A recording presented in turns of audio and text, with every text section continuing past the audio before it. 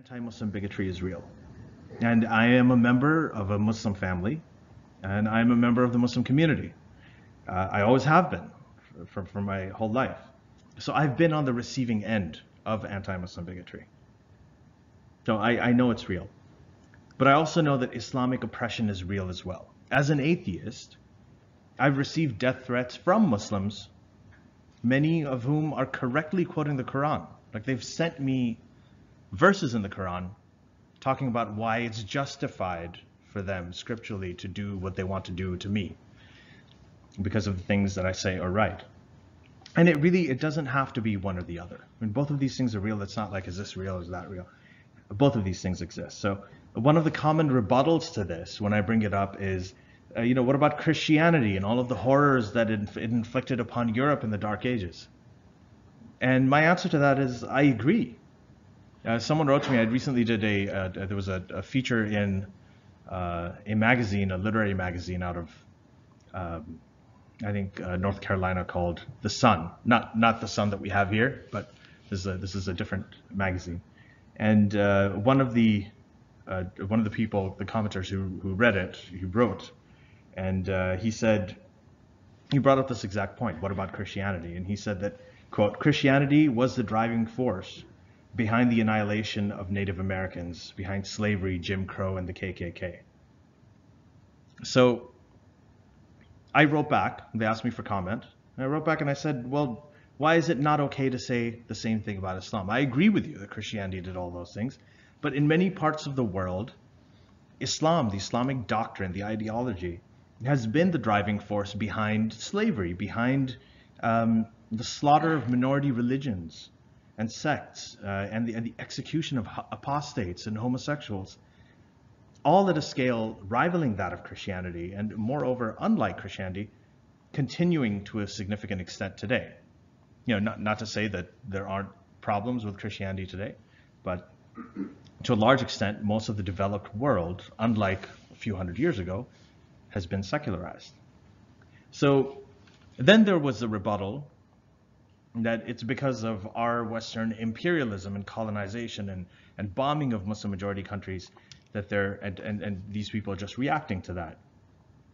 To that again, I say yes. I grew up in these countries. So I was born in Pakistan. When I was just a few months old, we moved to Libya, lived in Tripoli for several years. Then I was in Riyadh, Saudi Arabia, lived there for about 12 years.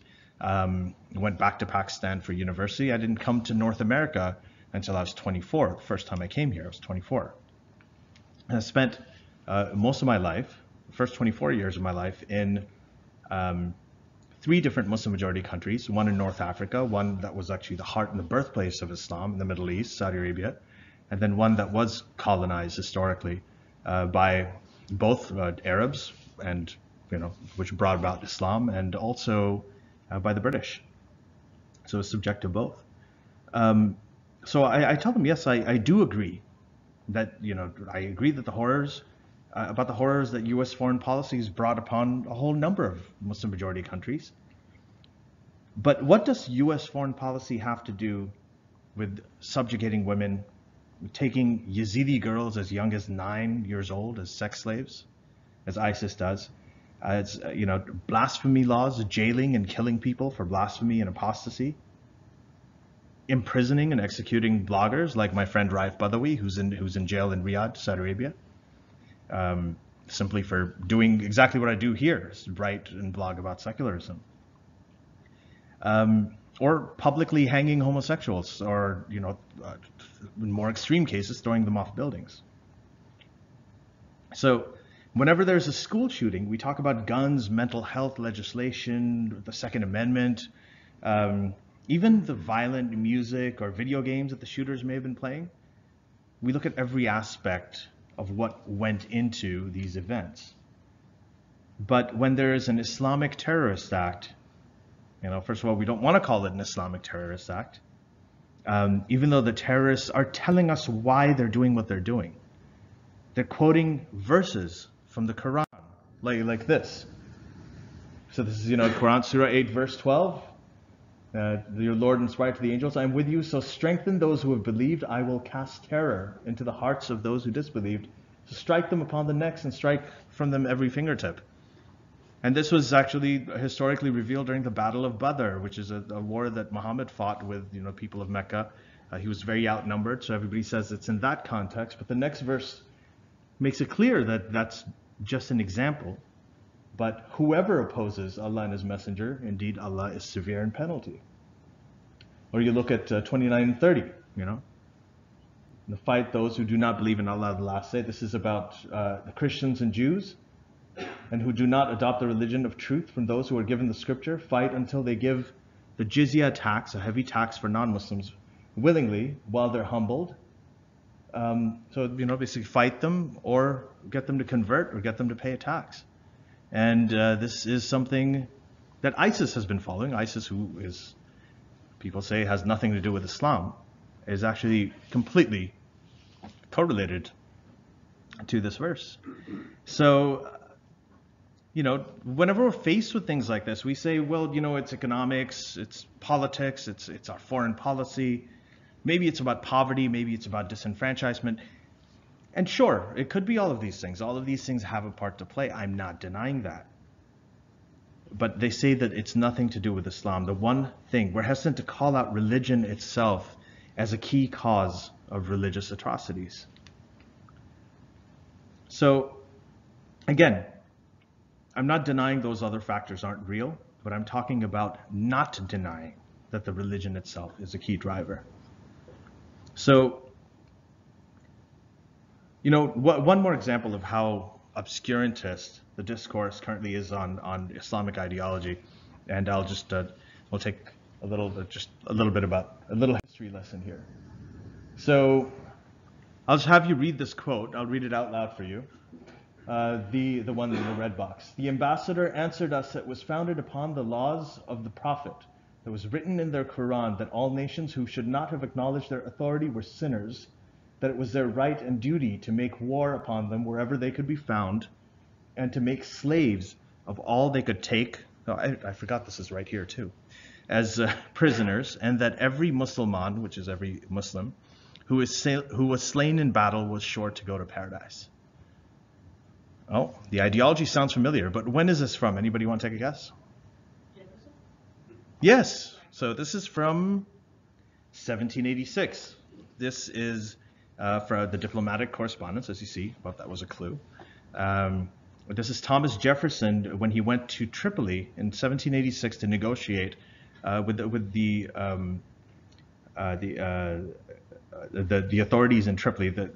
At that point, it's a long story, but a lot of Western ships were coming in to trade into the Mediterranean Sea, and the Barbary states, which was the North African states at the time, were going out and pirating them, and essentially taking the people on the ships and making them prisoners and enslaving them.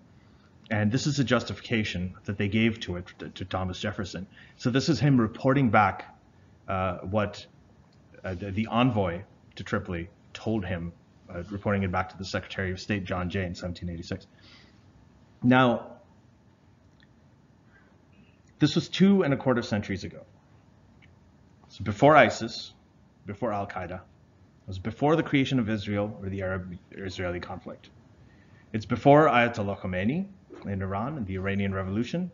It's before Saudi Arabia. It's before the Taliban, before drone strikes, before the Cold War, before any of the world wars, before Herzl founded the Zionist movement, before Americans knew what jihad was or even what Islam was. It was before the United States had engaged in any military operation overseas, and it was before the existence of any U.S. foreign policy, because there functionally wasn't really an established United States at the time.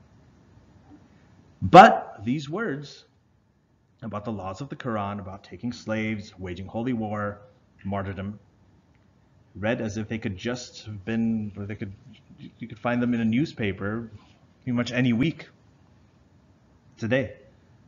And it's attributed to, like, well, this is about U.S. foreign policy. But this passage is over 200 years old, and it still rings with relevance today. So yes, the discourse around this is obscurantist, and it is very confused. But here's the tough thing. This is a profile that was done on my book and in in the Atlantic. It was called The Dilemma Facing Ex-Muslims in Trump's America. So right now we're in a tough spot. So on the one hand, as liberals, and I'm speaking for myself as a liberal, we want to challenge illiberal ideas, as they exist in all religions, in Christianity, Islam, Judaism, Hinduism. But on the other hand, our liberal conscience wants us to, as it should have us, protect the rights of minority groups like Muslims who actually are targets of prejudice in modern times, with Trump calling for bans and Muslims entering the country and all of this other stuff. And what we want to do is we want to defend their right to believe what they want to believe. So remember, when we talk about secularism, secularism isn't the opposite of religious freedom. The opposite of religious freedom is anti-religious bigotry. Secularism is just a separation of religion and state, which allows both the freedom to believe as one wishes and also the freedom to challenge those beliefs and those ideas. Secularism is about freedom of religion and freedom from religion. And the way that I propose we resolve this dilemma, excuse me, is something that I wish was much more obvious, because I think it's common sense and it's true. And it's also one of the driving theses of my book. There is a big difference between challenging Islamic doctrine and demonizing Muslim people. Human beings have rights and are entitled to respect. Ideas, books, and beliefs don't and aren't. The right to believe what one wants is sacred.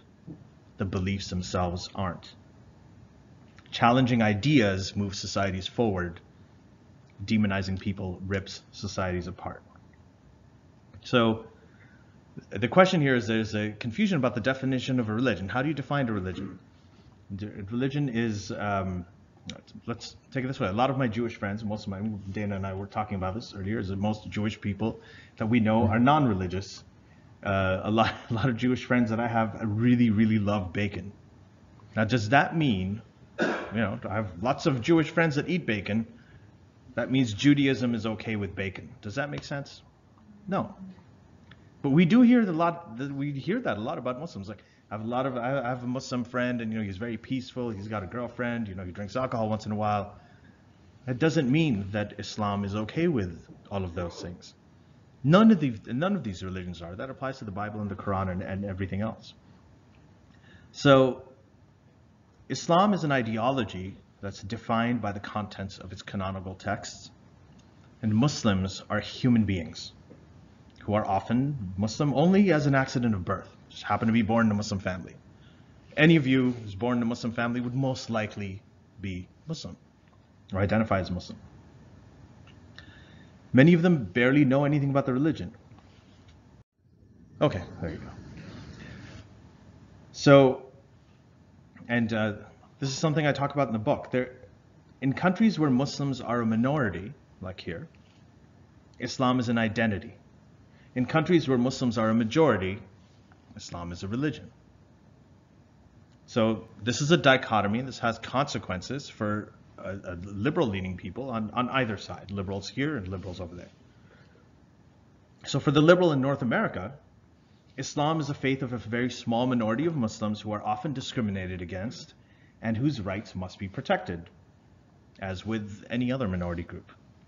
But for the liberal in a Muslim majority country, Islam is a tool that the Islamic government, uses to justify censorship, oppression, other illiberal views like forcing women to wear the hijab, right, or persecuting homosexuals, or publicly lashing bloggers.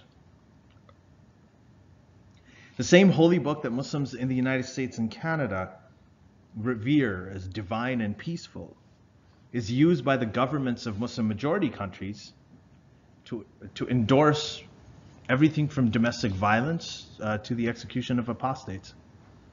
The hijab, which is the headscarf, it's worn proudly by Muslim American women or Muslim Canadian women who choose it as a symbol of their identity, is forced on many women in many Muslim majority countries by the governments, as in Saudi Arabia and Iran, or by imams, or by their husbands.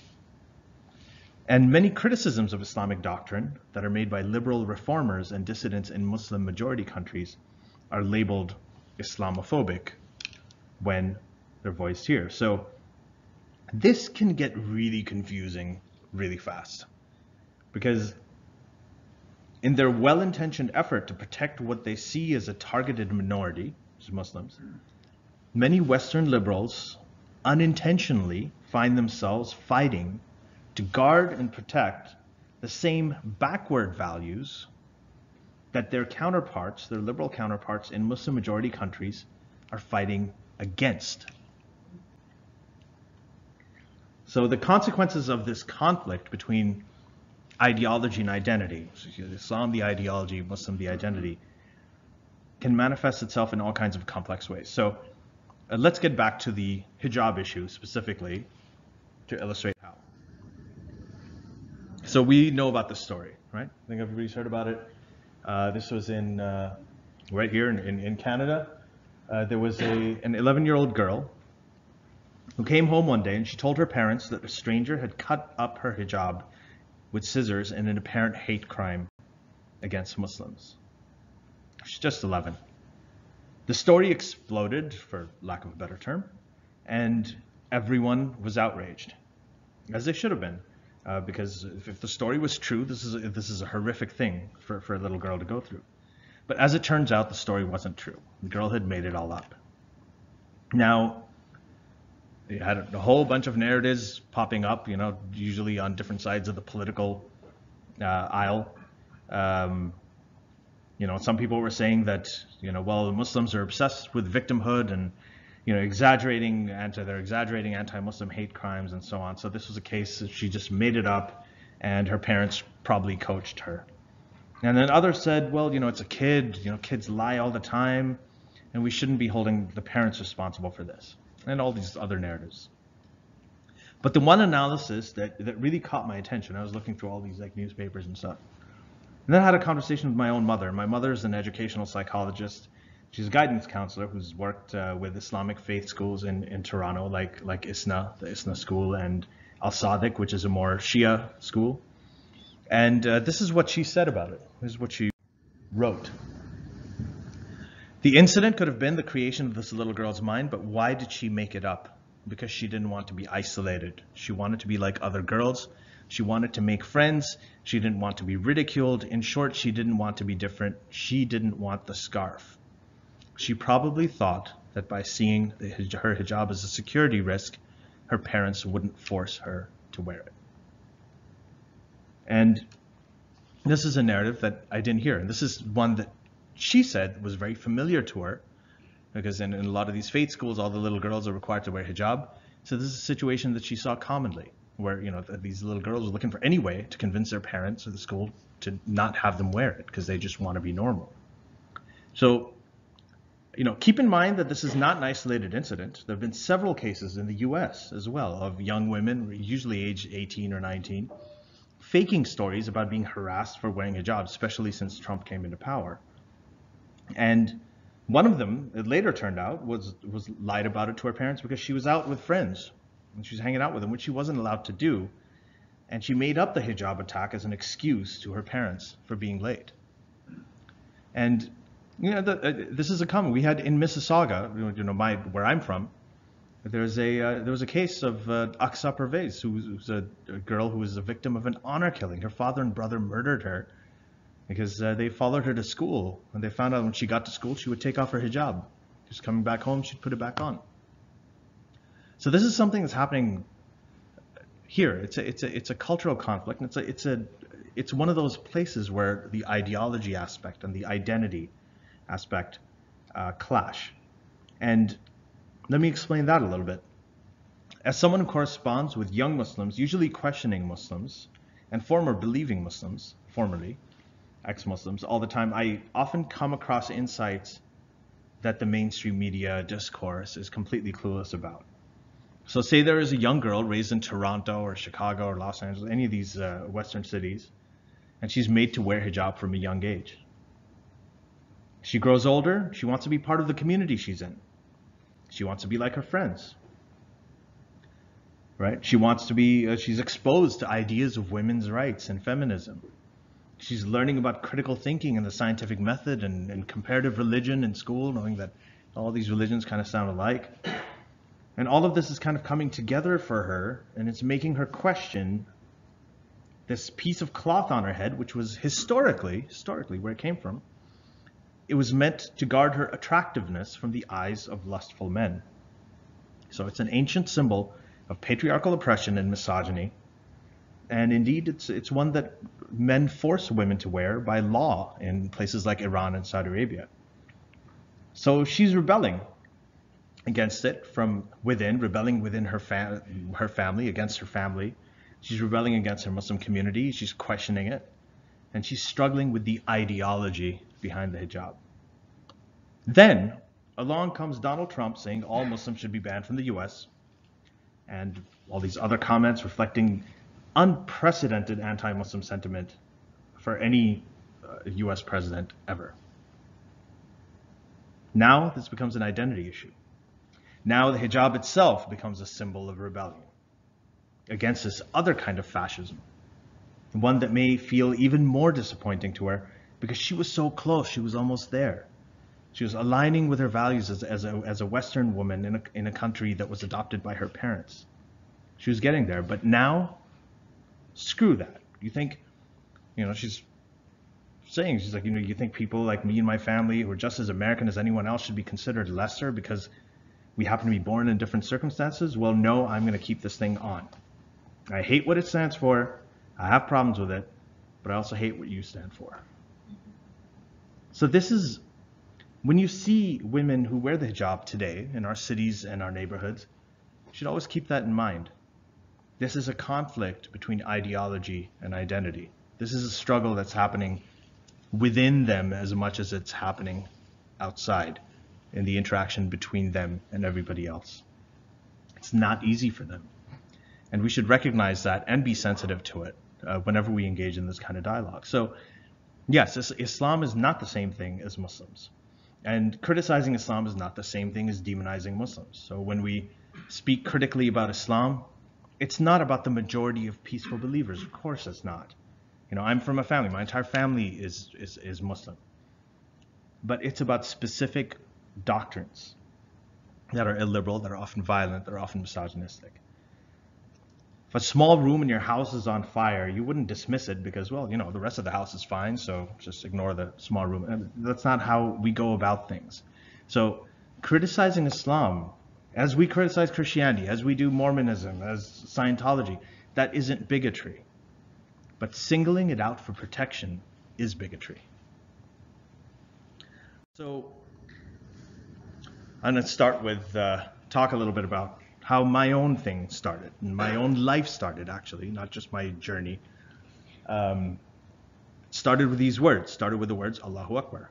I was born in Lahore in a hospital called Lady Willington Hospital. The first words that were whispered into my ear as soon as I was born were Allahu Akbar. It was a part of the prayer call, the adhan, which they do in a lot of Muslim cultures around the world. That's what they do. As soon as a baby's born, they sort of recite the adhan into the prayer call, into the ears of the babies. So that's how it started. And when I grew up, it was a wonderful phrase. We used to hear Allahu Akbar, it means God is great. We used to say it at birthdays. We used to say it when, in times of blessing, and when someone did really well on an exam. It was congratulatory at weddings everywhere. So, people used to say it for strength, and it had very positive associations. But now it's really scary. If you're in even in Muslim majority countries, there's videos in Syria of some guy who says Allahu Akbar and everybody starts running. The moment you hear these words, it's this sign that something really bad is about to happen. And that association is, in my book I get into, I won't go into now. I kind of go into what happened in the 1970s, whether it's the rising of Saudi Arabia as an economic power, the war in Afghanistan against the Soviets, where the U.S. supported the Mujahideen, or the Iranian Revolution. There are a lot of things that brought back, there's a resurgence of Islamic fundamentalism that came back that made this, this phrase really, really dangerous. And actually, it's not just this phrase. I mean, I could go to a restaurant, and if I want to get to the front of the line, I'd have to shout anything in Arabic. I could just go, Ana uhibbul moz. Someone knows what that means. What does that mean? Do you guys know? Any Arabic speakers? I mean, is it specifically in a banana split? Or? There you go. So ana uhibbul moz means I love bananas. And I could say that really loud, but if it's in Arabic, it'll just scare the crap out of people. And so I have this. I'll show you this. This is kind of fun too. And so, I know. So this is, that's the thing about this phrase. And so I have that history with it.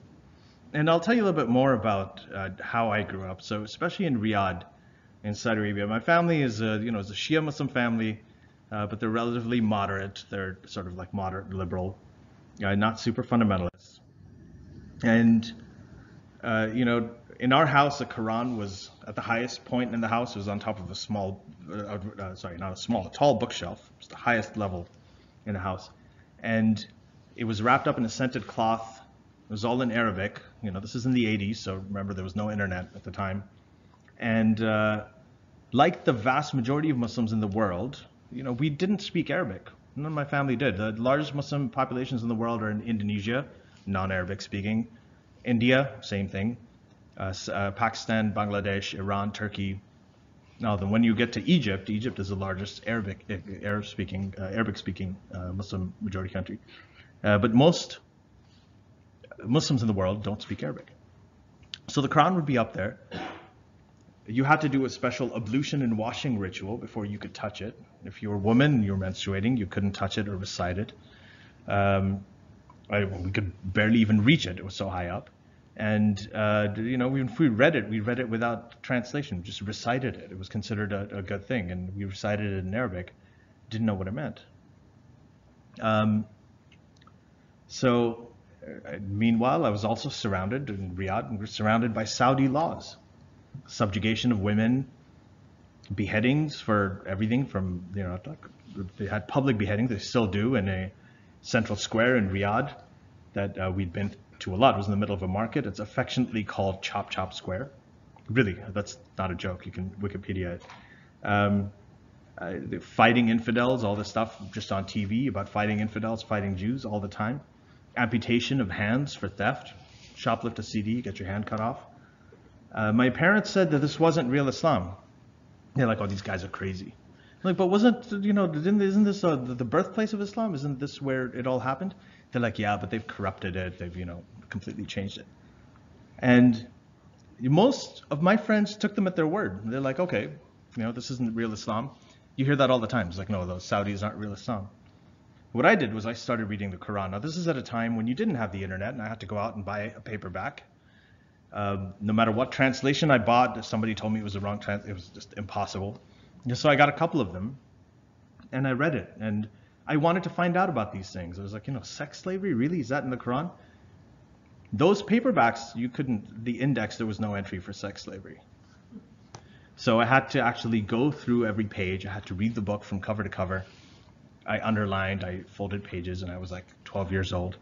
And that's when I became an atheist. I don't know if it was Isaac Asimov or who said that reading the Bible is the surefire way of becoming an atheist. I can't remember the exact person who said it, but that applies to the Quran as well. And the problem is when I started reading it, I was looking at all these Saudi laws that my parents had told me weren't real Islam. And here it is. This is, again, I put this up before, 929, 930. Fighting the infidels, making them pay the tax or making them convert. Here's the 434, the famous verse that says you can, if your wives from whom you fear arrogance or disobedience, and not even if they're arrogant, but if you just fear it, you can forsake them in bed, you can admonish them, and then finally you can strike them, you can hit them, idrubuhunna, which is just incontrovertible translation in Arabic. Anybody who speaks Arabic knows what it means. Another one, amputation of hands. Surah 5, verse 38. As for the thief, the male and the female amputate their hands in recompense for what they committed as a deterrent punishment from Allah. All of this stuff was in there. And this was depressing. So this, again, was before the internet, but today, everything's very different. At that time, I was the only one who was seeing this. I had to take these books and I had to open it up to the right pages and show it to people, and then, they'd be like, well, and I was doing this in Saudi Arabia, which is very dangerous. Eventually, my parents told me to stop. Anytime I show them something, they're like, that's translated wrong, this is wrong, or this is interpreted wrong. This guy who translated it used to be a Jew and he converted to Islam, so this is a Jewish conspiracy. All kinds of excuses. You just never got around. But today, any 12-year-old kid can go online, they can find these verses by keyword search. They can find literal translations just by hovering over a word. There it is, وَضْرِبُهُنَّ, and finally strike them. I mean, you hover over the word, you get the literal translation of what it means. You can go to this thing called the Corpus Quran, and it has translations in multiple languages, and at every word, every verse. You want to delve into one second.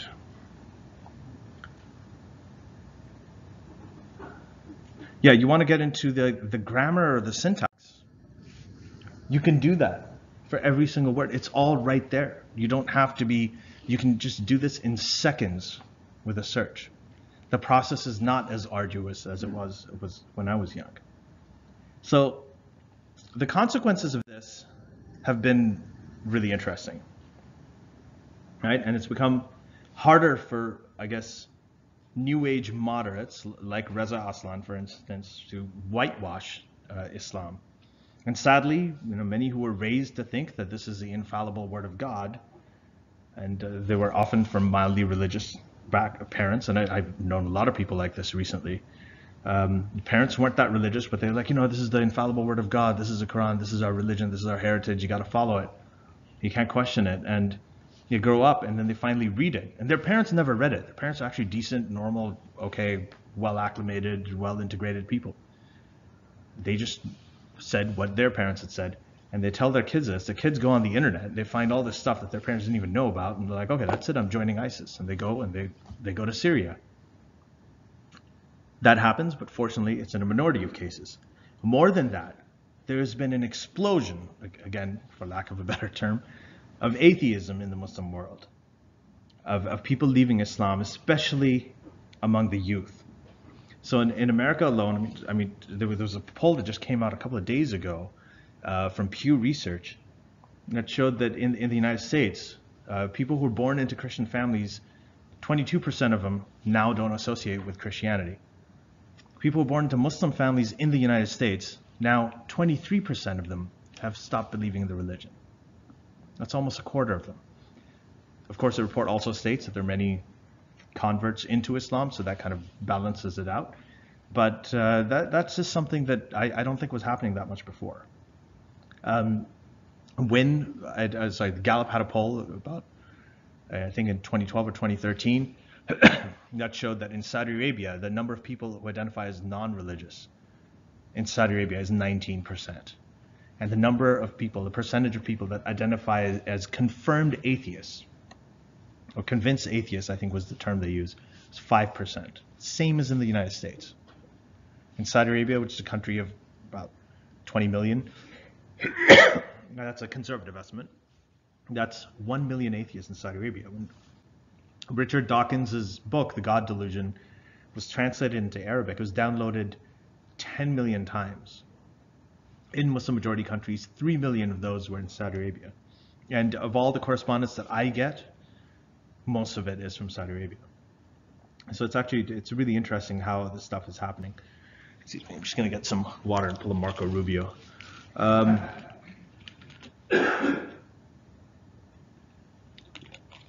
And Maryam Namazi has said this, and Maryam Namazi is the founder of the Council of Ex-Muslims of Britain. And she said the internet is doing to Islam today what the printing press did in the past to Christianity, and paved the way for the Enlightenment and all the freedoms and the liberties that we enjoy today. So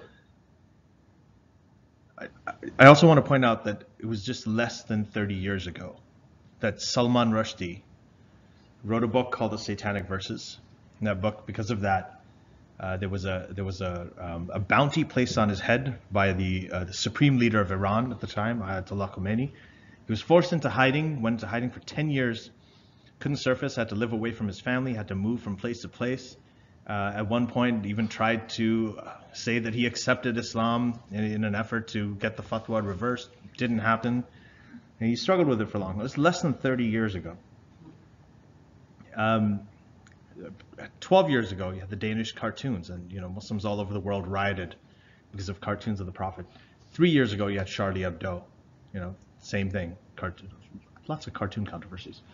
And now, in just the last year, Mariam Namazi organized the largest ex-Muslim conference ever in history in London, with a lot of people, a lot of scientists and philosophers. Everybody attended there, a lot of rationalists. There's a group called Muslimish that brings together former Muslims and questioning Muslims. They had 2 conferences last year, one in New York, where I spoke. I spoke at both of them, and then Sarah Haider and some of these other sort of prominent ex-Muslims also spoke there. And in December, they had one in Detroit. My book came out, and then we had, there's so many different things that have happened. XMNA, Sarah's organization, the ex-Muslims of North America, they've organized a college campus tour called Normalizing Dissent that's going around different colleges, and they're talking about this issue. And we also have started a podcast, and it's called, let's put it here. Hold on. Yeah, Secular Jihadists for Muslim Enlightenment. So we've started this. We've had all kinds of really interesting guests on, from Majid Nawaz to Ron Miscavige, who's the father of David Miscavige, the founder or the current head of the Church of Scientology, to just all kinds of interesting things where we're having this dialogue. A lot of the ideas I'm talking about here that we discuss in detail with many prominent atheists around the world in Muslim majority countries, like from Jordan, from Egypt, a girl who escaped Saudi Arabia, now lives in Germany. And so we've had a lot of interesting episodes, and we're kind of bringing these voices out to a Western audience that may not be familiar with this narrative. So do check it out if you get the chance. Moving on, so this is the Muslim Enlightenment, and I'd be happy if you could all support it and get behind it. So I want to kind of end with a quick note on what I call Islamophobia phobia. All right, so let's explain this. So I was actually here in Ottawa, November 6th. I was testifying in front of the Standing Committee on Canadian Heritage on the recent motion M103. So M103, as many of you know, is a motion that was presented to Parliament. It's now been passed. It's not a law. It's not a bill. That basically says that we shouldn't engage in Islamophobia, and it has gotten a lot of criticism from the opposition, including both the Conservative Party and some people in the NDP, it's a liberal proposal, who say that it impinges on freedom of speech and on people criticizing Islam, as in I myself right now doing this talk would be in violation of this if this was a law. And I want to sort of talk about what I said there. Now, I am from the riding that elected Iqra Khalid, who's the MP who proposed motion 103 to the Parliament and drafted it. And while I told them, I said, while I'm still aligned with the Liberal Party on most issues, I do want to point out some areas of disagreement. And I drove home the same point. So I'll read from it. We're almost done, I think, with the time here. So I'll just read a little bit of my statement, and then we'll close from here and we'll go to Q&A. So I wrote, on the evening of January 29th, 2017, it's been a year now, we were shocked by the news of a horrific terrorist attack at the Islamic Cultural Center of Quebec City. 6 Muslim worshippers were murdered in cold blood and 19 others injured. The suspect is a young student now known to have had anti-Muslim views, who claimed to have been inspired by far-right nationalism and leaders like Marine Le Pen. This terrorist attack, as of today, has a higher death count than any of the Islamic terrorist attacks that have ever taken place in Canada. So for motion 103 to have been passed in the aftermath of the Quebec City attack is understandable, with well-placed intentions. It was drafted before, but it was passed after. I am part of a Muslim family. I grew up in several Muslim majority countries, so I told them my history. Even though I am an atheist, I still get called jihadist and dirty Muslim online, and I'm frequently told to go back to my country. In the past few years, anti-Muslim sentiment has risen dramatically. Why? Well, first, people around the world following current events have seen on their TV screens numerous attacks in Paris, Brussels, Nice, Orlando, London, New York, San Bernardino, Ottawa, Edmonton, and more, perpetrated by men yelling Allahu Akbar, and in most cases pledging allegiance to the Islamic State, which uses a particularly literal and severe interpretation of Islamic scripture to justify its actions. And second, many far-right, and sadly even mainstream right, politicians have exploited the resulting concerns and fears that many Westerners have to drum up anti-Muslim sentiment even further. This has manifested itself in many ways, and this includes everything from the attacks on the harassment of Muslims to, the targeting of Sikhs, just because a lot of people don't know that they're not everybody who wears a turban, has a beard, is a Muslim. So in light of all this, having a motion like M103 makes sense, but then why is it so controversial? Why doesn't it have more support from the opposition? And this is what I want to talk to you about today. So I went on and I talked to them about many of the things I said today, about the difference between Islam and Muslims, how criticizing Islam and demonizing Muslims are two completely different things. And I told them this is the no man's land that I find myself in. There's Islamic fundamentalism on one hand, there's anti-Muslim bigotry on the other, and I've gotten it from both sides. So here is the problem with the word Islamophobia. The word Islamophobia is an umbrella term that conflates legitimate criticism of Islam, as is being done by many of my fellow liberals and secular activists who are trying to change our societies in the Muslim world, with the demonization of Muslims, which is obviously wrong. And this is, the point that I can't drive home enough. Now, when we say anti-Semitism, we say anti-Semitism. Do we say Judaismophobia? No, it's a strange term. It's not something that has caught on, because I don't think anybody really proposed it. And the reason we don't is because this is a term, anti-Semitism is a term that's oriented around prejudice against people, not ideas, right? So demonizing people, right, goes against our liberal values, and we shouldn't do it. But criticizing dogmatic ideas and beliefs is at the very heart of free speech. And it's also one of our fundamental values. All right, so again, criticizing Islam isn't bigotry, it's singling it out for protection is what's actually discriminatory. So I presented them with a proposal, and this was, the liberals on one side, and then you had the conservatives and the NDP on the other, and regarding M103.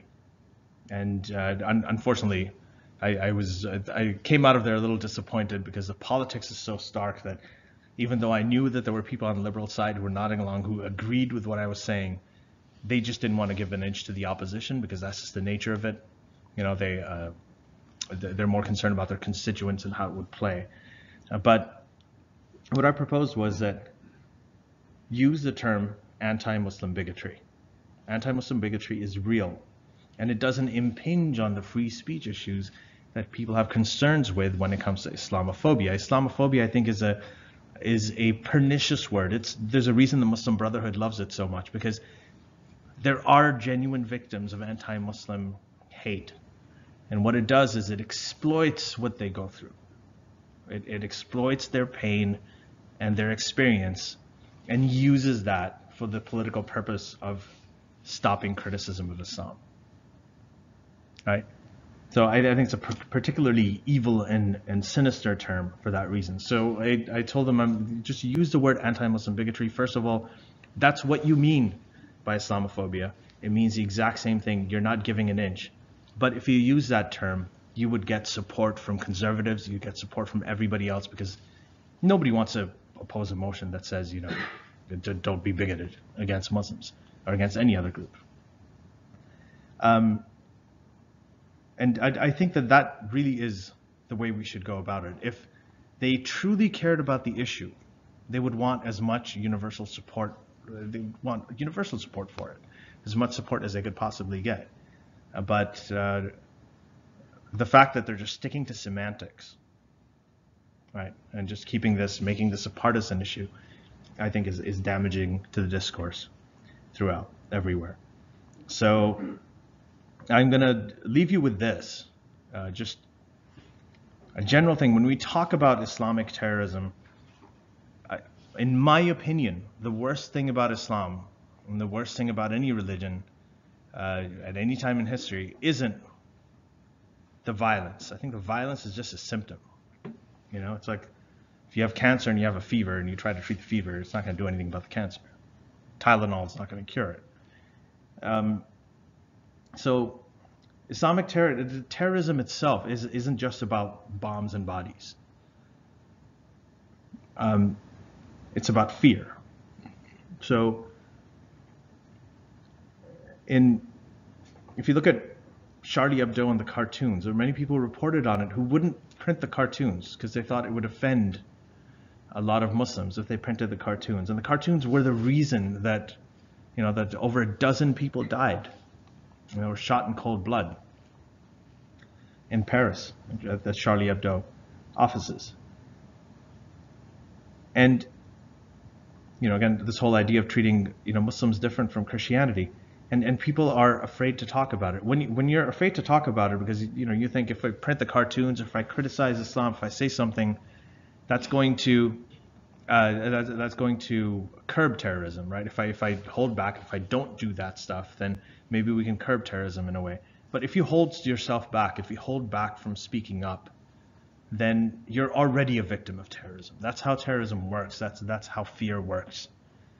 You've already been cowed into silence, and that's the most important thing to remember. And I have, we were talking about this last night, that an event like this, when you have something called the Atheist Muslim, a lot of people wouldn't share it because, like, I don't want to get called a bigot by my colleagues, or, I actually had a guy come up to me after talk at the University of Toronto who said that, I really like Sam Harris, but I don't share his stuff. I read everything he does, and I think it's really interesting, but if I share it, then everyone's going to call me a racist and a bigot, and I don't want to do that. So, my position on that has always been that if you don't speak up, then you're already giving in to what the broader connotation of terrorism is, the way it actually works. So, we're very blessed here to have free speech and to have our freedom to express ourselves as you want.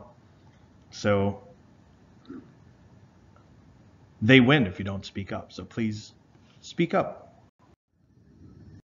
And thank you very much. Appreciate it.